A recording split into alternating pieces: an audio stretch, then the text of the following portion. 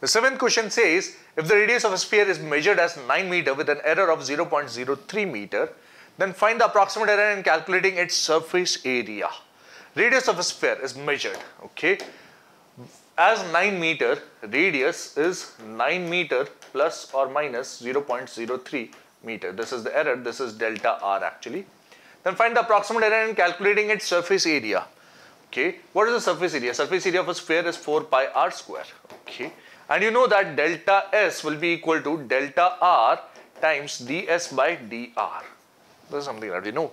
And ds by dr can be calculated over here. This is equal to 8 pi r. This is equal to 8 pi r. Okay.